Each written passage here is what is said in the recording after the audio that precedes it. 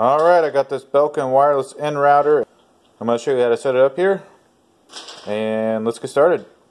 Okay, so here's the router. I got it plugged in. This is what it looks like. And when you set it up initially, you want to have your internet plugged into the yellow port, and then just have your computer Ethernet plugged into either one of these gray ports. And then let's get on the computer now.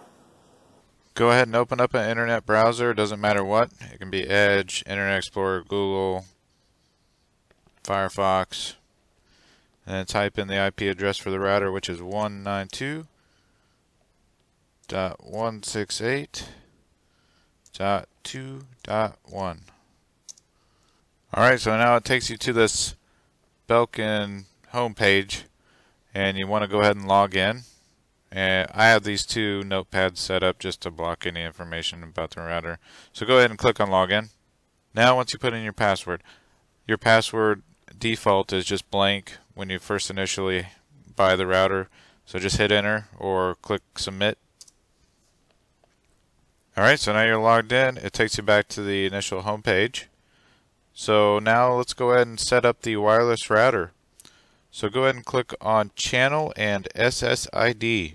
Once you go there, in this page you can change your SSID, which is what is broadcast when you're looking for a wireless router to connect to.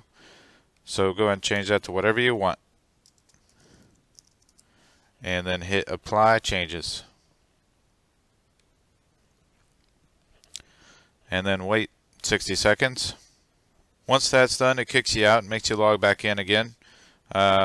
Since we haven't changed the initial password to log in, you just hit enter because it's blank.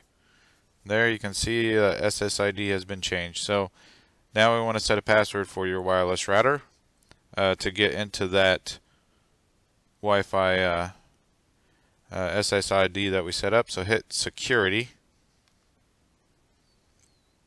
and at this window I just leave it as WPA, WPA2 personal. You can change it if you want. And then the password to get into the Wi-Fi is that pre-shared key. So you go ahead and highlight that and change it to whatever you want.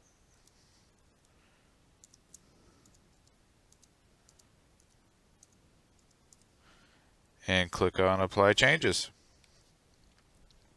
And wait 60 seconds. So now the router is kicked you out again. Go ahead and log back in. We haven't set a password, so just hit enter. Now we want to go ahead and set the password for the router to make it secure. Because if you don't, then anybody that logs into your Wi-Fi or is connected to your landline can get into your router without a password. So go ahead and click on System Settings. And at the top, you can see the administrator password. Type in the current password, which currently is nothing, and then put whatever you want in the new password and confirm it. Now scroll down and click apply changes. Now this one only takes 10 seconds. Woohoo!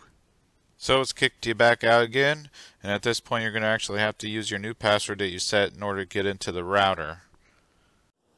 So if you run into any problems when you're setting up this router and you need to reset it to its factory default because you can't log in because you forgot your password or something, while it's powered on, just get a pen and push in that reset button and hold it in for at least 10 seconds.